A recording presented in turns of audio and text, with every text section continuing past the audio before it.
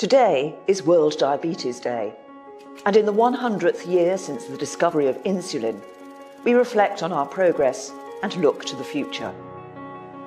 In 2013, while Home Secretary, I was diagnosed with type 1 diabetes. It's a complex condition that requires insulin to be injected every day to stay alive. I had to immediately adjust to a new normal. And thanks to scientific progress, diabetes hasn't held me back. But there is still no cure, and the number of people being diagnosed with the condition is on the rise, particularly young children.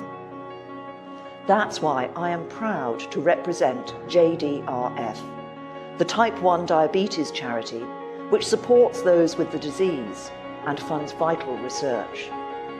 The progress their scientists are making is inspirational, as is the brilliant support from fundraisers as we approach the centenary.